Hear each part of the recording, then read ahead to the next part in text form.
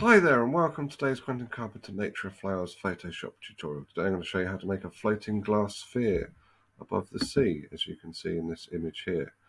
What we've got is the image as if we've got one of those glass balls that you take out taking photographs with.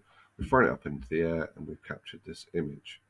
Okay, to do this we're going to need to have a photograph, and the first thing we're going to do is enhance the levels on it to make it really pop. So we're going to go Image, Adjustments, Levels. We're going to bring the black line into the edge of the graph here and the white line in here. I'm going to move the grey into that area so we've got a nice contrasting picture. Once we've done that, we're going to click OK. Then we are going to duplicate the layer by right clicking and clicking Duplicate Layer. Once we've got this, we are going to go to our Filter menu, Distort, and Spherize. We're going to make sure the sliding bar is all the way to the right, and we're going to click OK. And you can see it's made a big sphere version of our image. We're going to rescale this down to smaller and place it in the middle. We need to remove the padlock from this area here so we can squeeze it over so it becomes more of a sphere, like so. We're going to place it where we want it to go and press enter. Once we've done that, we're going to need to make an actual sphere shape so we can get rid of the background bits. We will draw, using the elliptical marquee tool, a circle shape, making sure the numbers are equal.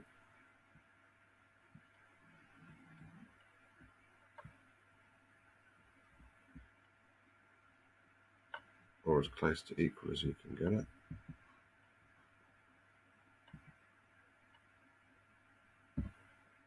And then once you've done that, we're going to turn that into a layer mask by clicking on the layer mask tool here. And you can see it will layer mask out the area. We haven't quite got it big enough, so we're going to go back to the white square on this one, and we're going to make the image a little bit bigger. You see nothing is changing, so we get rid of the padlock. Then we do it, and you will see that the image can then be changed so that it fits how we want it to go.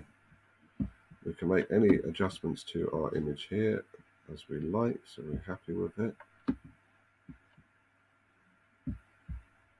And then press enter again, and we should have everything where we want it.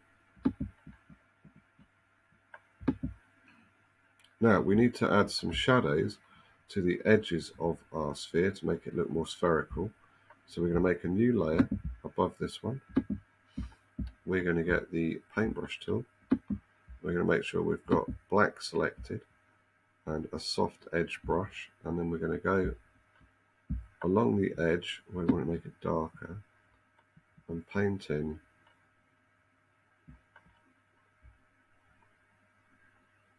a darker area like this. And then we're going to change the opacity of that so that it just fades nicely into the image to make the sphere look spherical. And once we've done a bit of this, we're going to add another new layer, and we're going to do the same thing and add some highlights at the top area. So we'll switch to white, paint some white highlights in up here, as if the light's catching on it, and again change the opacity of these two layers here so we can make it as bright as we think it will work. If we want to add a little bit more in, we can add a little bit more. And if we've added too much of the black, we can use the eraser tool and slightly take some of that out. Now, the next thing we need to do is look at the actual sphere itself and change the opacity of that ever so slightly so that we can start to see some of the background through, because what we want is to give the illusion that it is a floating sphere of glass, so there'll be a small amount of the background showing through as well. And there you pretty much have it. There is our floating sphere above the sea. Okay, if you've enjoyed watching this video, have a go at making one yourself, and let us know how you get on in the comments below. Okay, thanks for watching, and take care, and goodbye.